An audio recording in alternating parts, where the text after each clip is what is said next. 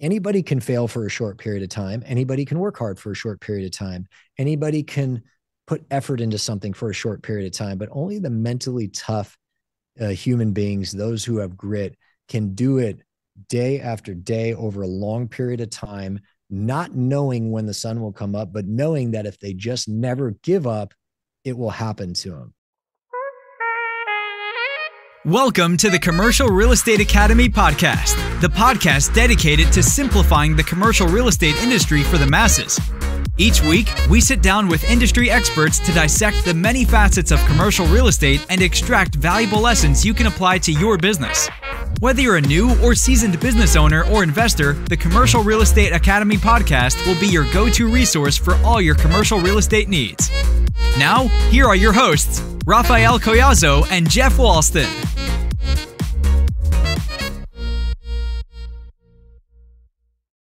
Welcome to the Commercial Real Estate Academy podcast. I'm your host, Raphael Collazo, here with my co-host, Jeff Walston. How's it going, my friend? Can't complain. If I did, I don't think anyone would worry about it or care. So I'm going to keep trucking along with my trials and tribulations of this year. But no, the outlook's looking good for 2023. I'm grateful for everything that's going on. But what about you, Raphael? How's it going? Good. You got several big projects you're closing up too, which is pretty cool. But yeah, the leasing side is very active right now. The buy side is slowed down a bit, but it's still very active. There's still a lot of money out there chasing good investment opportunities. And, you know, we probably have one of the top people in the world regarding, you know, investment real estate. His brokerage has grown rapidly over the last 7 or 8 years since its inception. Back in, I believe, in 2015 or 2016. Kyle Matthews, the CEO of Matthews Real Estate Investment Group. Welcome, man. It's great. It's an honor to have a conversation with you. I appreciate you guys having me on. I'm excited to be here.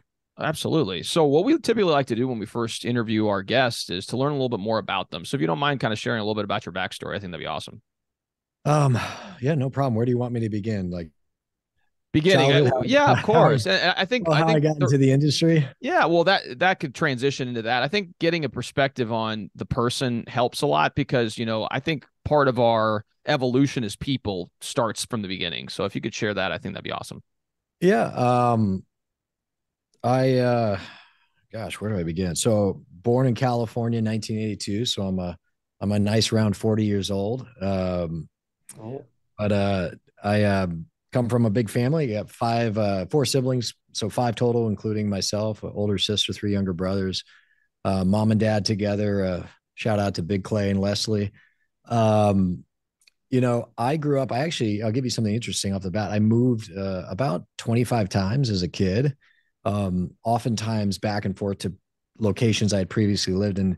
The reason for that is my dad played in the NFL. So he was a linebacker in the National Football League for 19 years. I believe he holds the record for most games ever played at that position. So, you know, he's a tough man in that sense. Most of his career was spent with the Cleveland Browns. So the way it would work would, during the season, I would live in Cleveland from August to effectively like the end of December. Right. And I would do the first semester, you know, kindergarten, grade school, and then all the way to junior high in Cleveland, Ohio. And then after the last regular season game, we would move out to Los Angeles, which is where my mom was from. And they had met at USC, and we live in Los Angeles for the spring semester and the summer. So I did that all the way till I was about 16 years old. My dad played, I think I was a sophomore in high school, if I'm not mistaken.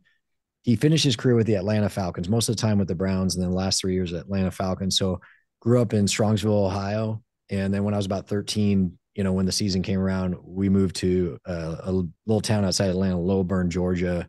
And I went to middle school and then Parkview High School out there. And then when I was a sophomore in high school, my dad retired. We moved out to Los Angeles full time and finished up high school there, and then ended up having the privilege of going and playing football at USC out in Los Angeles for the Trojans. So yeah, that's kind of the childhood in 3 minutes or less. Obviously there's a lot more to it, but that ultimately put me in a position where right after school, Coming out of SC, I got straight into real estate brokerage and ultimately started my career in commercial real estate.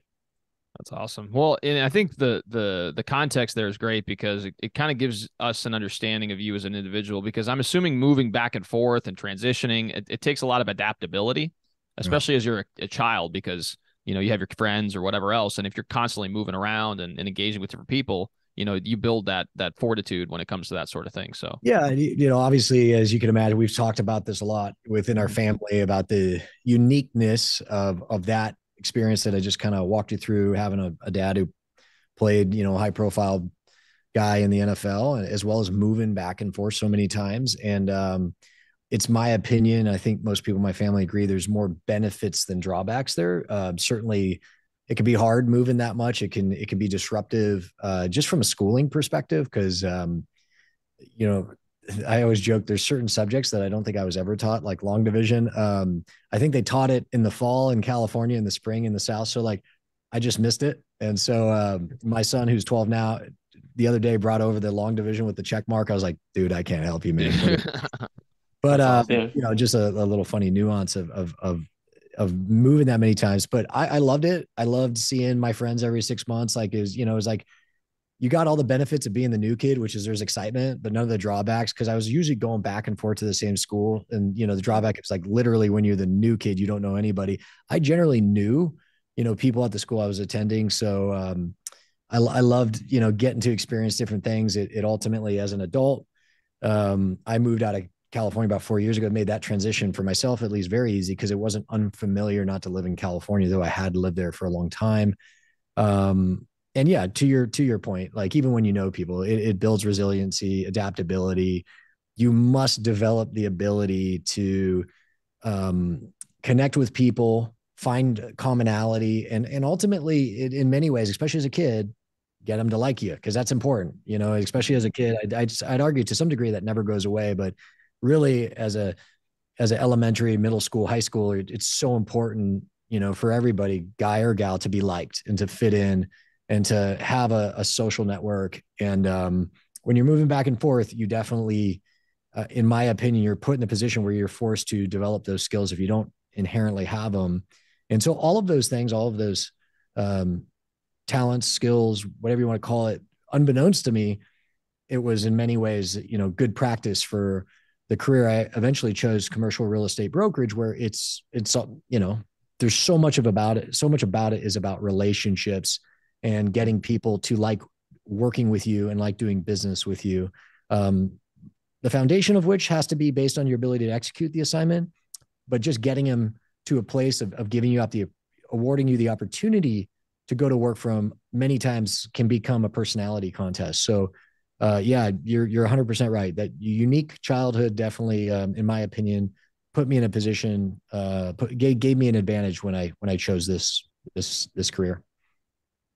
Definitely. Was there a certain uh, aspect to commercial real estate that drew you to that instead of going into any other type of investments or any of that? Or Yeah, you was know, I one of the things about playing football at SC, especially at that time with, you know, Pete Carroll and those guys, Reggie and you know, the talent I was fortunate to play with, is very quickly I recognized I probably would need to find something else to do with my life. You know, it's you may, you know, if you find yourself thinking you're a good player, and I was a safety. So it, you know, all of a sudden you at USC, you go there to play safety, and there's a guy who plays your position named Troy Polamalu, and you're like, crap, man, I'm probably not going to play very much. You know, the downside is you don't play that much. You don't, you know, you go into there with these big dreams, but the upside of that, outside of just playing with great players, winning lots of games, we won national championships when I was there, was it kind of gives you an early start to pivoting. And so many of my teammates struggled with that, still struggle with that 20 years later, still struggling to move on from football. And that's another conversation for a longer day of, you know, what happens when what you do becomes who you are, and then you can't do it anymore. It's really difficult for them. And I recognize that, and I sympathize with that. But for me, it wasn't that difficult, because basically the first day I was down there, you know, again, I saw a guy like Troy, and I was like, okay, well, you know, this might not work out for me. I better find something else to do with my life. And so to your question, I always wanted to get into commercial real estate, didn't know much about it. And the reason for that, and this is where my answer comes in. My dad owned one building, okay, an apartment building in the San Fernando Valley, not too far from where we lived in California. He actually had purchased it from my grandfather who had built it, and he was going to sell it. His father-in-law, so my mom's dad, was going to sell it, and my dad's like, "Well, I guess I'll buy it from you," kind of aw shucks, and he bought it. And I was the oldest. I was the oldest boy, which means I got the bad jobs around the house. So like, Saturday morning, my dad needed to go to the apartment building to meet with the on-site, or maybe there's a roofing issue or something. Like, I was the one who got to keep him company. And at the time, I didn't want to do that. I wanted to go outside, skateboard, play basketball, whatever it was, go to the beach, but that wasn't how it worked. So I went with my dad to this building and multiple times. And I remember one time, and I'm going to kind of generalize what happened, but I remember the feeling was, I was like, Dad, so what is this building? And he's like, it's an apartment building. Okay. And who are all these people? Well, there are units here, and there are people who live in the units. Okay. I'm probably 12 years old. I understand that. But then, at some point he explained that every month they pay rent, and they pay him rent. I was like, so wait a minute, they live here, you own the building, and every month they have to pay you money? It's like, yeah. He didn't walk me through like the concept of passive income at the time, but it was the first time it dawned on me that if you could just figure out a way to come to own one of these assets, people have to pay you forever, right? It's a lot more complicated than that. It's a lot more expensive than that. There's certainly a lot of risk. But as a 12-year-old kid, I'm like, whoa, that's amazing. Like, I want to do that for a living. I want to be paid rent by other people. And again, so much more goes into putting yourself in a position to do that. But that was when I said, oh, this commercial real estate thing, I don't know what it is, but I want to do it. And I always had that in the back of my head. Again, football was my main occupation in college in terms of focus, physically, mentally, emotionally. But as soon as I realized that I was going to enjoy every second of it, but that was going to wind down, I started to look more seriously at real estate. And ultimately, that I'm going to continue with the answer. That led to me connecting with an alumni who was in the real estate business on the investment side. Had just, sat down, grabbed coffee with him, and said, I'd love to get into the business. And he said, do you have any experience in real estate? I said, not really. Okay. Do you have any money? I said, I don't have any money. He goes, do you know anything about investments? I go, no. And he goes, well, you should be a broker. And I go, oh, okay. And he didn't mean that in the sense like brokers don't know anything and, they have no experience. He meant it like it will provide you a tremendous amount of opportunities to evaluate deal flow. So you very quickly will start to understand what's a good deal, what's a bad deal, and much more so than even maybe going to work for a developer. And they might look at 10 or 15 projects a year. As an agent, you're looking at, even if you're pitching 100 deals a year, you're diving into 100 assets. But when deals are hitting the market, you're looking at 10, 15 deals a day. Secondly, he said, look, it's very difficult. I've never done it. I know it's very difficult. Those first couple of years are tough and you don't make much, if any, money. But if you can make it through that, you could do quite well for yourself. And so, I'm sitting there like, okay, I could understand investments better. I could possibly make a lot of money. And I said, this sounds like a great opportunity for me and what I'm looking to do. And this guy was kind enough to introduce me some top agents at some firms. And my dad, who I love very much, said, you need to take the first job offered to you. Like, you don't get to sit around waiting for the perfect, this was I guess now that I'm 40, I get to say this is old school, right? Like I'm, back in the day guy.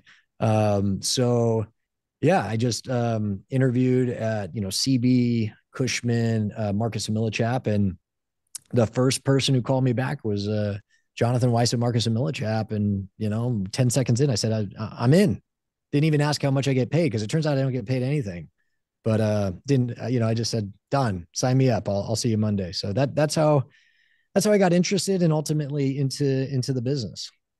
That's awesome. No, and I feel like, obviously building connections within the commercial real estate business is how you ultimately get into the business. I didn't come from a real estate background either. And it just so happened through a networking opportunity and meeting several people got an opportunity to interview with a brokers that I ultimately paired with, and it was off the races. But, I feel like unlike residential real estate where anyone just, you can kind of hang your hat wherever you want, it is much more of a, relationship business in the commercial real estate space. So it's kind of interesting to hear your take on that.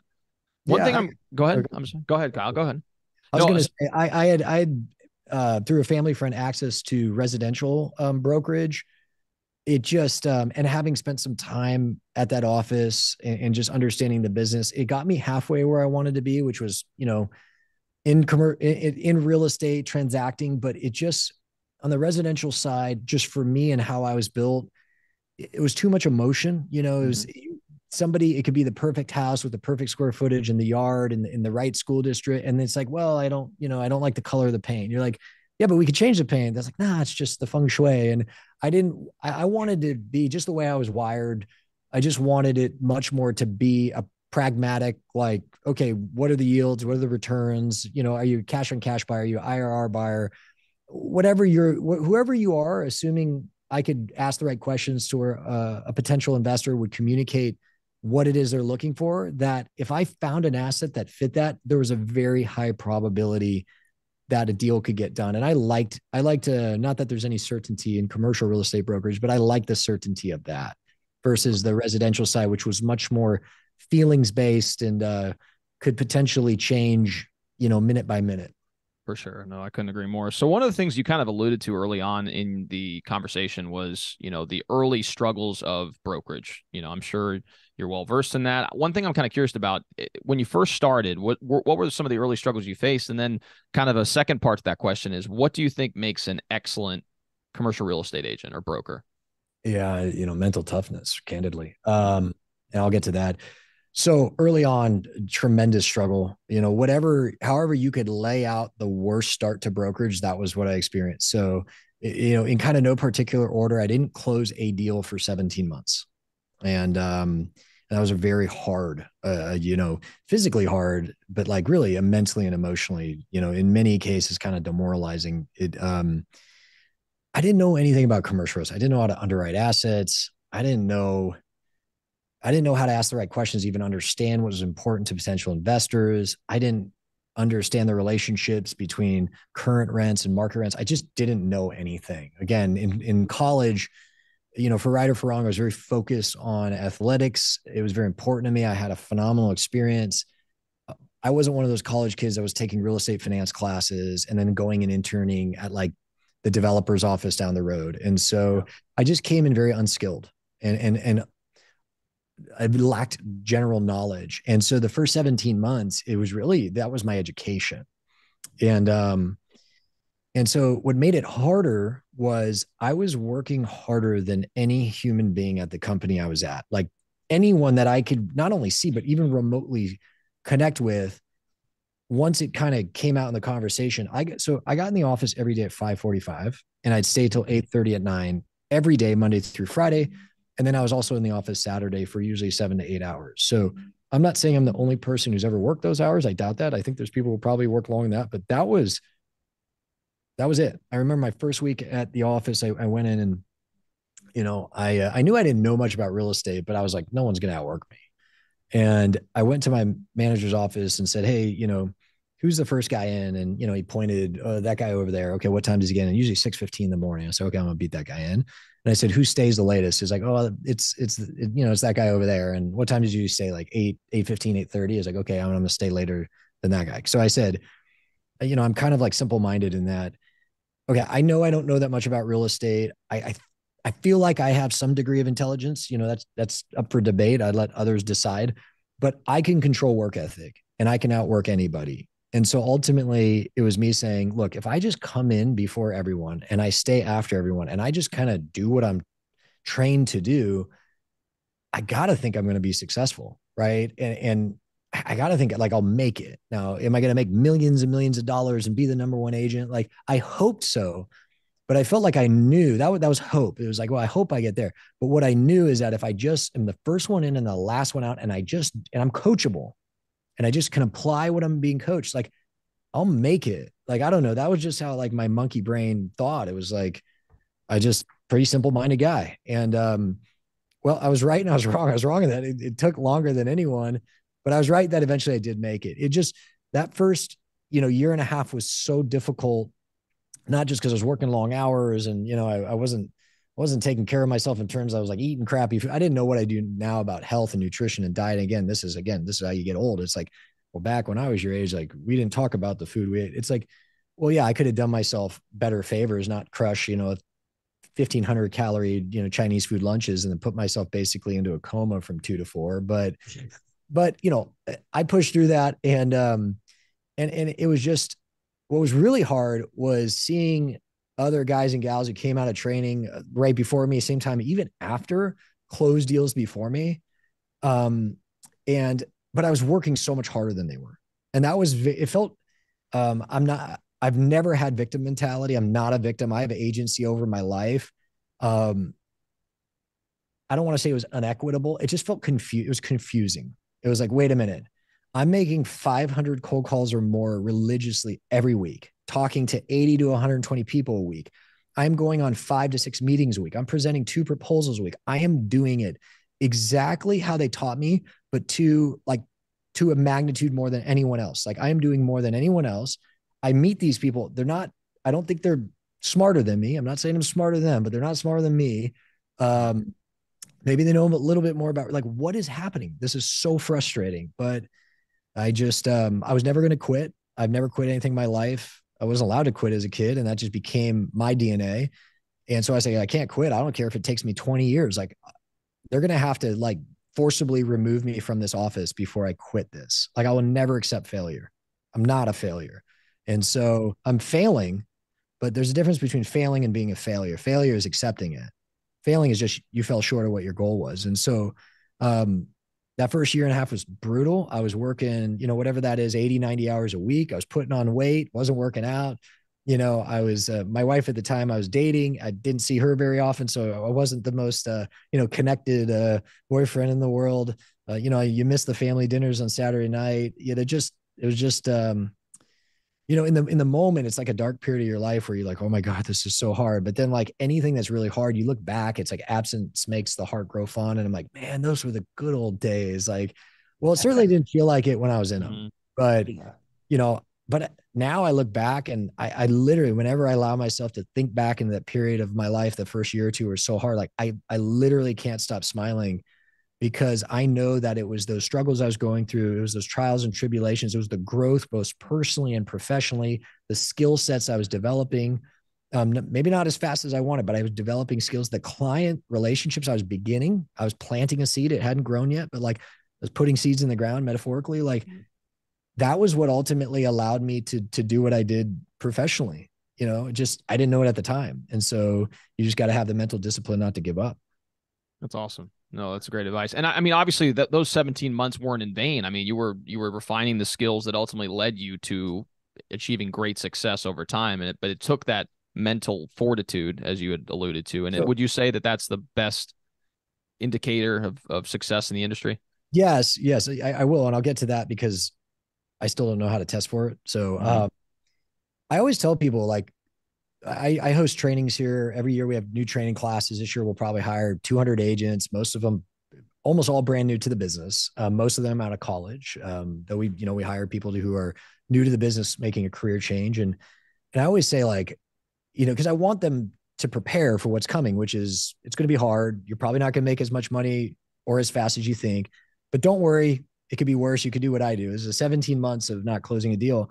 But I always tell them like, I didn't make money for 17 months, but I made millions my first 17 months. And people were like, huh, wait, what? Like, how does that pencil? It's like the seeds, the work. Yeah, exactly. The work I put in, the cold calls I made, the first appointments I went on, the deals I pitched. And ultimately, it's kind of like the spark or the fire that eventually grew grew into a fire nobody can contain. But like, it was all done in those first 17 months. I just didn't get the check in the first 17 months. Like there are deals. I remember there was a deal like 8 years in, it was a big deal close, very, very sizable compensation associated with the deal. And, I look and I'm like, man, where did this deal come from? I was like, okay, well, here's the seller. Where did the seller come from? It's like, well, it came from this thing that traced back to this. And it was a referral from that, from a cold call I made in my 4th month in the business. And so I always tell people like, you may not get a check your first year or two in the business, but you're making millions if you're showing up, working 14, 15-hour days, making cold calls, meeting with clients, presenting proposals. You are literally making millions of dollars. I just can't tell you when the money's going to show up. And no one will convince me otherwise of that. Like, I know this to be true. So that's what I say about the first year in terms of not making money. I actually made a lot of money. I just didn't get the checks for many, many years. In terms of identifying who's going to be good, who's not, who's going to make it, who's not, intelligence, help. I said there's only one determinant. There's lots of accelerators. There's only one determinant. The determinant is mental toughness and grit, right? Accelerators, intelligence. Someone who's just naturally intelligent, who picks things up, that's an accelerator. Someone who has a high degree of emotional intelligence. Someone who just, you drop them in a room and within 5 minutes they're gonna be friends with everyone. That's an accelerator. It's an accelerant. Like, let me get back to intelligence. I've met brokers who do very well, and I'm not naming names, who you meet them and you're like, okay, like maybe they're not stupid, but they're not Elon Musk, right? They're not figuring out how to fly rockets to the moon and back. So, but they just keep showing up. They keep doing the job. They're fundamentally sound. They keep the client's interests at heart. They know their market. Maybe it took them longer to pick it up. That's okay. But they just stuck to it. So I always say intelligence is not a determinant. It's just an accelerator. Emotional intelligence, again, the ability to magnanimous personality, that sales personality, most popular kid in school. That's awesome. It's great to get people. It's great to have the skill to get people to like you quickly. I don't have that. That was never, I'm actually very naturally quiet. I'm very shy. I have borderline social anxiety disorder where I sit there, and if I walk into a room and people are new, I'm just like, oh my God, I don't want to be here. I don't want to be here. Like, how do I get out of here? Which is interesting that I chose a sales gig, but I managed my way through that. But again, it's great if you have that personality. I know agents who were top agents who are very shy. They're very introverted. They just knew their product type. They knew how to sniff out a deal. They knew how to underwrite, and they knew how to manage expectations. So again, another thing, the only real determinant is mental toughness, which really comes down to the ability to do something over and over and over again when you're tired, when you're not being paid money to do it, and to do it over and over again, knowing that you're likely going to fail over and over again. Anybody can fail for a short period of time. Anybody can work hard for a short period of time. Anybody can put effort into something for a short period of time, but only the mentally tough human beings, those who have grit, can do it day after day over a long period of time, not knowing when the sun will come up, but knowing that if they just never give up, it will happen to them. It's hard. It's easy to come out of training in your 3rd month and that first week rip 500 cold calls. You're excited. What about when you're 14 months in, you have one overpriced listing, your only escrow just died, you still haven't made money, and then Sunday night you're going to bed saying, shit, can I curse on this? Really, yeah, of course. Yeah. It's like, okay, crap. I have to wake up at 4:45 tomorrow and get in the office at 5:30, 5:45. So from 6 to 9, I can do my property research, my contact research, some underwriting, my meeting prep. From 9 to 5, if I'm not meeting with an owner, making 100 cold calls a day, then replying to emails throughout the day, but closing it out from 5 to 7, then from 7 to 8:30 doing my finish up work for the day. And I have nothing moving forward. My deals are dead. I feel like I'm failing, and I have to keep doing this. That takes a very mentally tough person, or crazy, or both. But it's a very unique industry in that sense. I'm not saying, look, every job's tough. I've only lived my life. I can never know what people go through until I walk a mile in their shoes, and I never will. So I could only tell you what my experience as a broker is like. That's a very, very challenging mind game. I'd say the numbers play that out, especially in the private client world, where you're not coming through an analyst position where you're an analyst for 3 to 5 years for a brokerage team, where eventually over time you slowly assimilate into a production role. I look at that as a very easy route to brokerage. I'm talking old school, traditional, here's a phone, go make it happen, straight commission. You've no book of business coming in.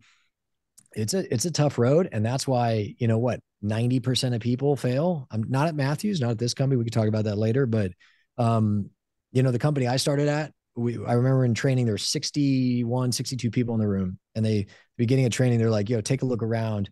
the people running the training were like, in 2 years, only 2 of you will be left. Like 95% of people fail. And I remember like thinking, well, that ain't going to be me. I'm sure everybody thought that, but credit to them, though it's probably not a credit to their training.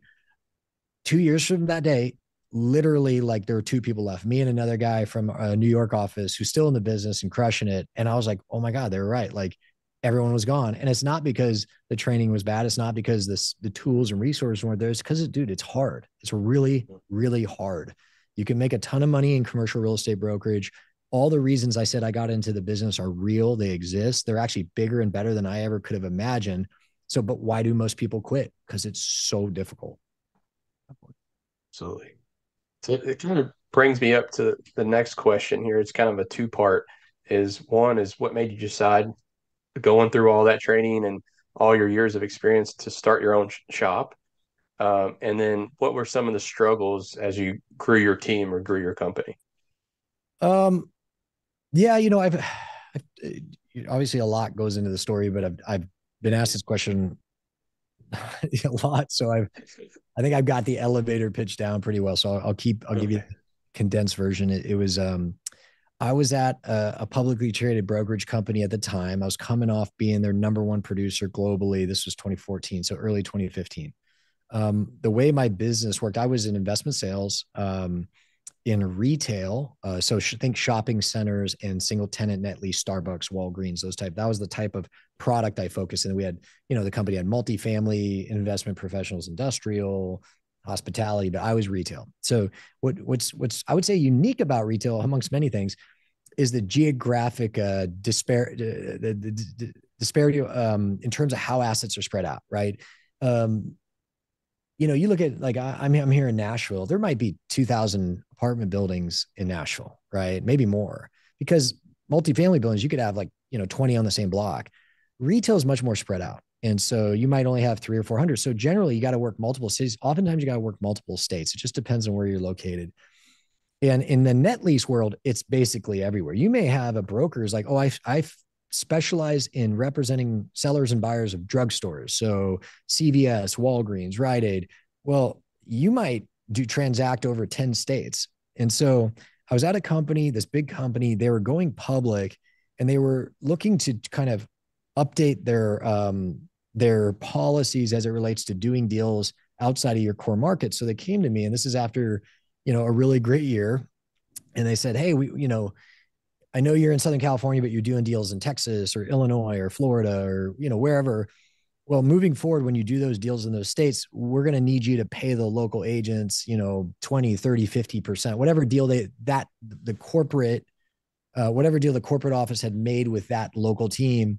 We need you to pay that. Is like kind of a exclusive market coverage rights, or what we call a tax. And I was like, well, but why? Like, they're not adding value. They're not helping me win the deal. If they add value, of course, I bring people in all the time if I see the value. If there's no value, why would I do that?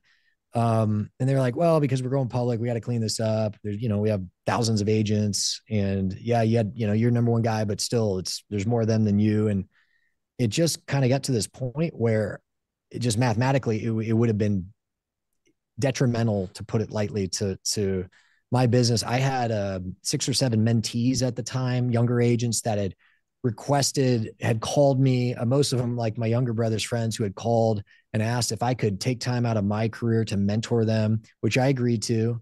And then, they had their business that I worked with them on.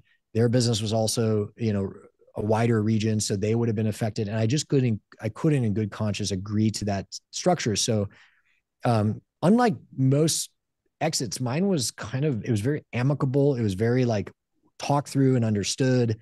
And while they were very sad to see me go, they understood why. I wasn't looking to leave, but it was just, they had a bigger opportunity in terms of taking the company public. It ended up going really well for them. They did great. But it put me in this position where I had to leave. And in evaluating some of the other brokerage companies nationally, I'll go CB area, JLL, it was the same structure. It's like, look, if you do a deal in a different market, you have to pay that agent. And I just honestly, philosophically, don't agree with that. I think that's a form of socialism. It's like, hey, if that was their market, how could someone like me ever come in and get the deal? Like, they're sleeping. They should put walls around their market to where if I ever called an owner in that market, that owner would be like, hey, Kyle, I love you.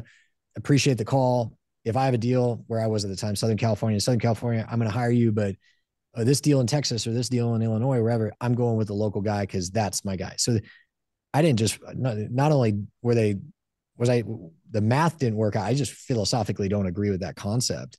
Clients dictate relationships. Okay. And so, but CB, JLL, the big companies, Cushman, they were set up just like that.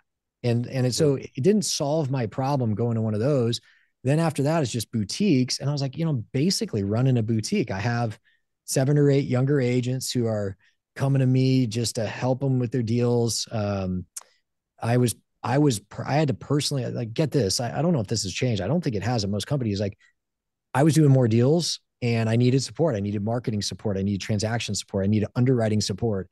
And both of the companies I worked at before I started Matthews, they were like, if you want support, go get it, go pay for it, go train it. Like, we don't have anything to do with that. Best case scenario is you could negotiate. They like give you a stipend. But I was like, I had to go basically create this company. I had to create job descriptions. I had to interview, I had to onboard, I had to train, I had to manage, I had to promote, I had to, review. It was basically, if my job is to generate business and win deals, and it was just a big distraction. And so I was like, well, if I'm going to go to a boutique, I'm basically running a boutique. So ultimately, to answer your question, it led me to this place like, well, I might as well just start my own company. It wasn't this lifelong goal. I would argue the opposite. I did not by nature want to take on that responsibility and that oversight and all that.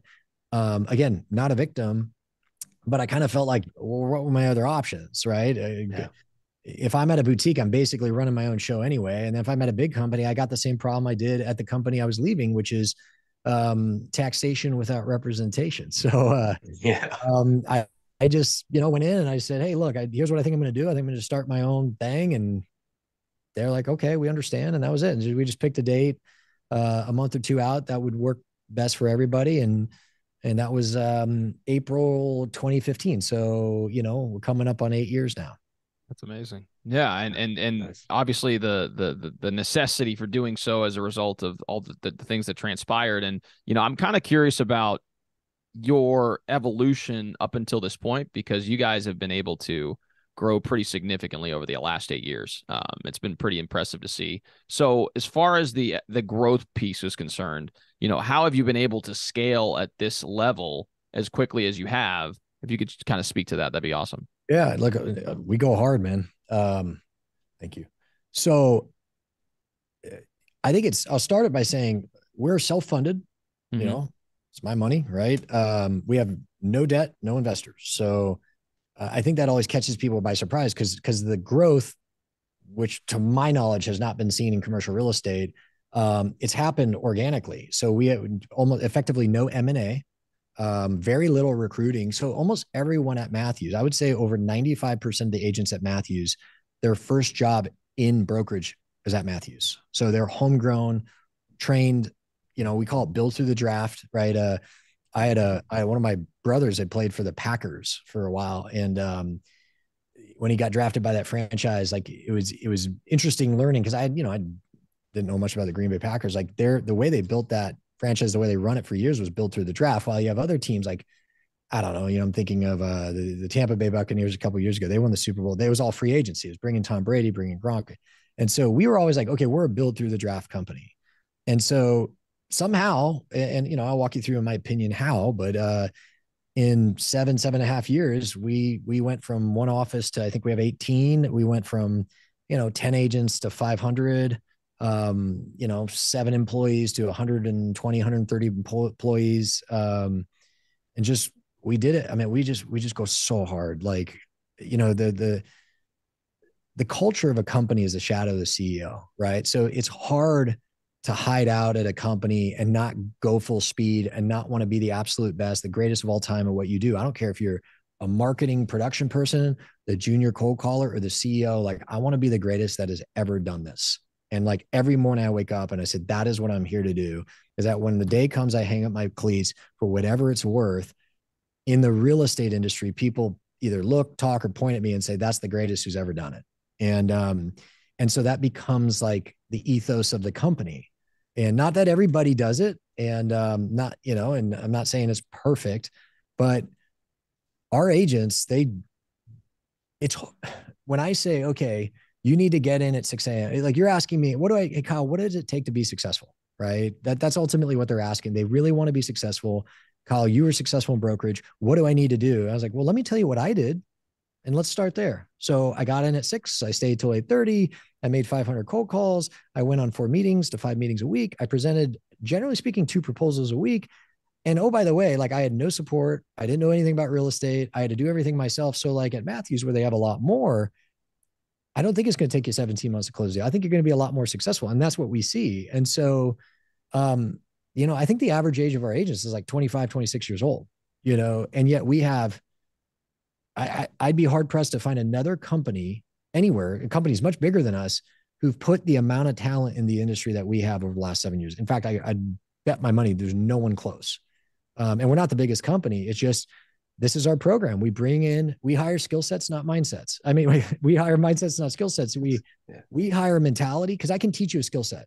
I could teach you how to underwrite. I could teach you how to communicate your value of rep. I could teach you how to talk to an owner about features and benefits. I could teach you, how to draft a listing agreement.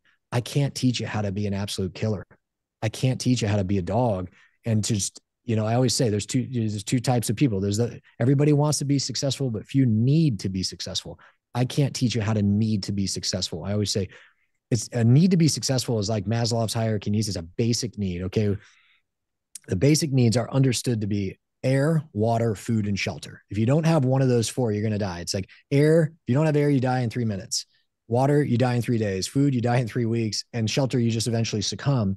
I say at Matthews, there's a 5th basic need. It's success.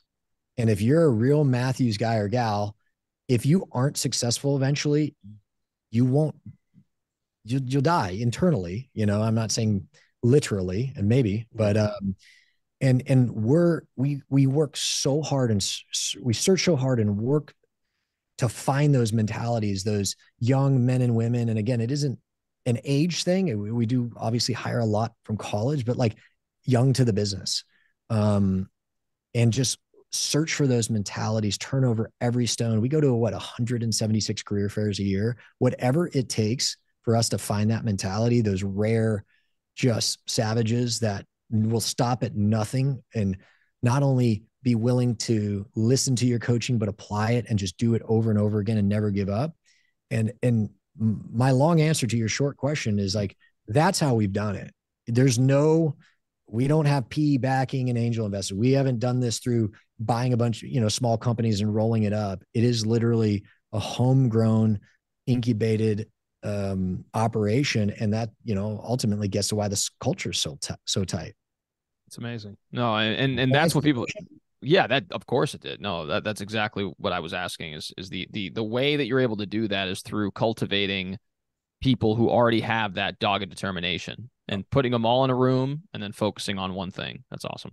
And like, eventually I try and explain this. I don't have the right words. Is like the culture kind of becomes the self-police in the sense, like early on, when I hired those first agents, I'd be at the office at 5:45. They'd come in. I'd be like, come on, like we got to go. Yeah. But then eventually it just becomes its thing. And I don't want to be too sports focused. Like I talk about USC. So I'll use but I'm going to say sports focused, just a more relevant example. I use like Alabama football. I don't watch a lot of football, believe it or not. And I couldn't tell you that much about Alabama football other than that. The program Nick Saban seems to have created is the culture kind of takes care of itself. Like, that if you choose to go to Alabama, you're signing up for something different. You're signing up to work harder than any other program, that the expectations higher than any other program. Any other program, you go, 11-2, you're like, oh, we had a great year. We made like a top bowl game. We got this ring. 11-2 year Alabama, they're talking about like, this is a tragedy. Like, this is not Alabama standards. Like, we need to figure this out. Like, we're not like everyone else. We're different. And that's what you sign up. And if this is too hard, hit the transfer portal, go find a nice little program where you're going to have easy playing time. You're going to go 8-5 and play in the Holiday Bowl. Okay. That's not what Alabama is. You come here because you want to be the absolute best you can ever be. Iron sharpens iron, right? So every day in practice, you're going to go against the best players in practice. So come Saturday, the game's easy. It's that same concept, that same energy that to the best of my abilities, we look to create here at Matthews. Right. And so, maybe the weakest guy or gal in a Matthews office might be the hardest worker at another company. That's probably true, candidly. But that doesn't matter to us. All that matters are the people inside these walls and pushing them to be the absolute best version of themselves. That's great. I was just kind of curious of how your growth has been going. How do you see the future of your company? Is there a set goal, or are you just going to just let it keep going and keep watering the? Let me look into my crystal ball for a second. Nice. Look, we're gonna keep going. We're gonna keep the music's gonna keep playing. We're gonna keep dancing. The market right now is sucks. It's very challenging. There's massive gaps between what sellers want and what buyers can pay. Let's say willing to pay. It's effectively driven by debt. I understand Jerome Powell. I'm not in his shoes. I recognize what he's looking to achieve and why it's important. So I'm not passing judgment. It's easy for me to sit here in armchair, Monday morning quarterback. Oh, they should have raised rates earlier. Well, if they did, we wouldn't have had the 2021 and early 22. Guys, real estate owners, investors, brokers, we were making so much money in 21 and 22. And I guarantee you, most of us thought it was because we were that good. We're not that good. Just like right now where it's really difficult, we're not that bad. So you can't have all the upside, none of the downside. So, the Fed's on this rate hike, committed to rate hikes to what is it? Reestablishing price stability, I think was his word. So I get it. It is what it is. But it's created this massive gap. And it's up to agents to bridge that gap. It's up to agents to, when they talk to sellers, from the moment they speak to them and the moment they meet with them, to manage those expectations, bring the price expectations down, not because they should be less, but because it's just where the market, an owner goes, oh, well, 6 months ago, this deal traded like, and 6 months ago, rates were here. Like the market's changed. And at the same time, walking a buyer through, like, there is still value add on this deal. There is still upside on this deal. Like the fundamentals, most of the operating fundamentals of real estate are still very good right now. I know there's some markets in multifamily, you're starting to see some rent softening, some vacancy increases, but I know in some niche products, like whether self-storage, or industrials rocking, retail's doing great. Like, look at the jobs report. That's the problem. That's why Powell is continuing, it's people are still getting hired and spending money. So the operating fundamentals are there, and it's up to us as agents to bridge that gap. It's just sometimes that gap is too big, and that's why you see less deals. And it's, I know it's really tough for capital markets agents around the country. I could tell you, all things being considered, we're doing really well, but it's still much more difficult today than 18 months ago. Your question is, what does the future hold? Or right now, we are full. Right now, we will continue to be full speed ahead. We're going to hire another 200 agents new to the industry this year. We're going to train them up. We're going to provide them a best-in-class support platform, database, production, technology, digital marketing, financial analysis.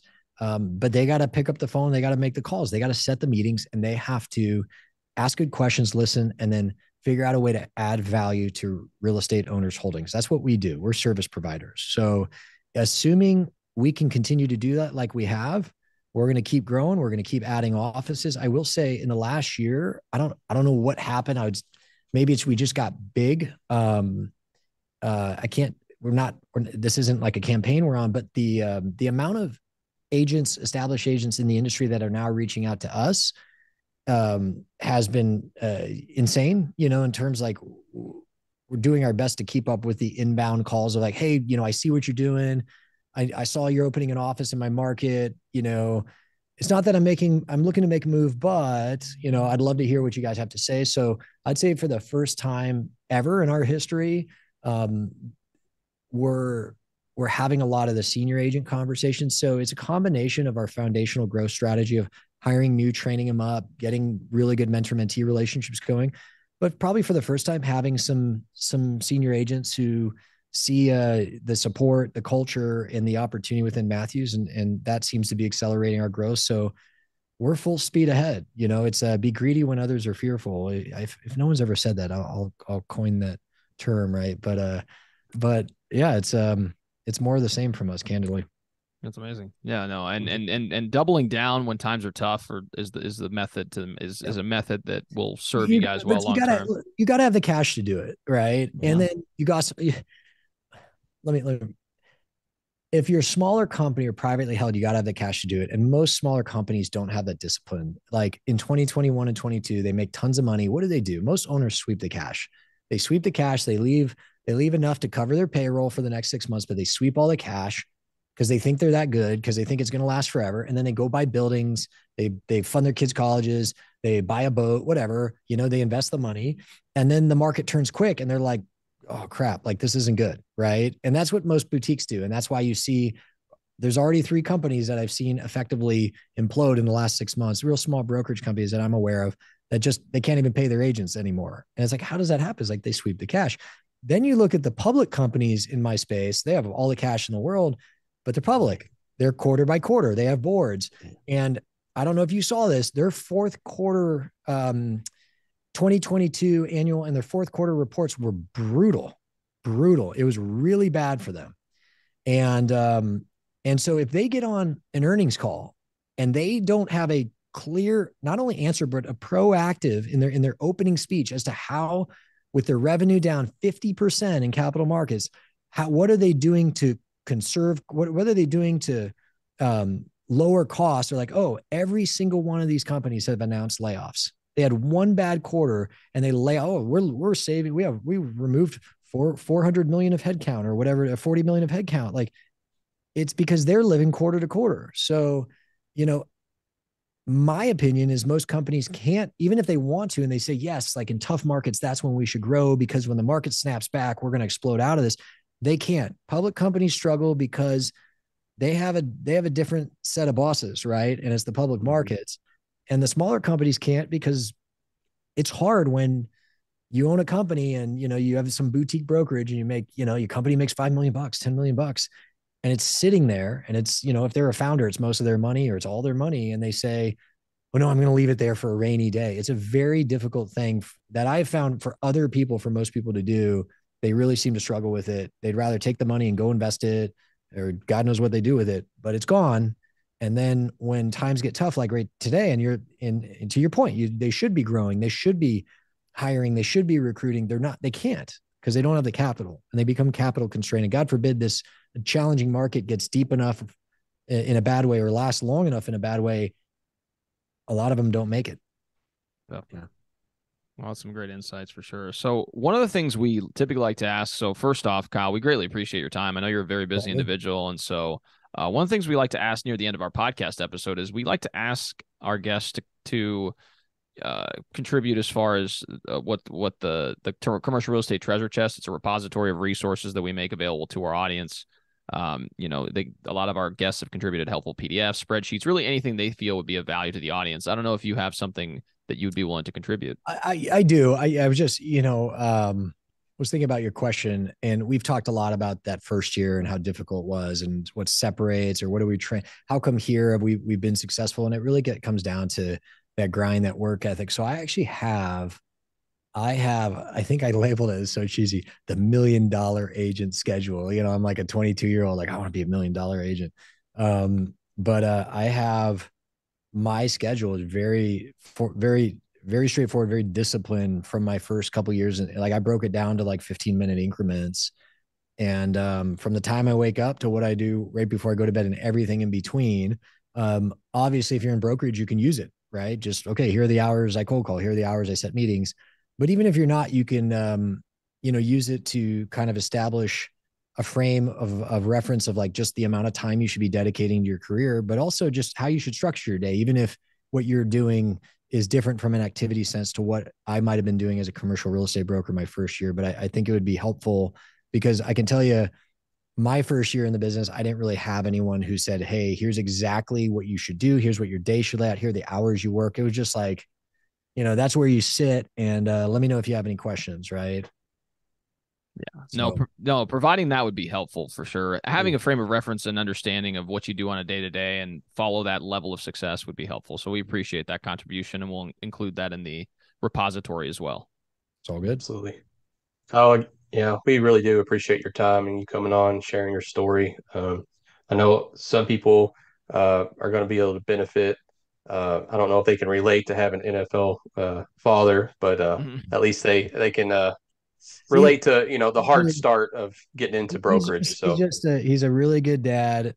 He's just a dad. He's just a guy who happened to play football. So he's a very yeah, normal guy. If you saw him, um, you know, you wouldn't even know. He doesn't talk about it. And as a family, we really, it's again, what allowed us to pivot is just, it was just what we did for a minute. You know, obviously brothers, dad, uncle, cousins, they did it a lot longer than I did. It's just something I did. It's not who I am. yeah.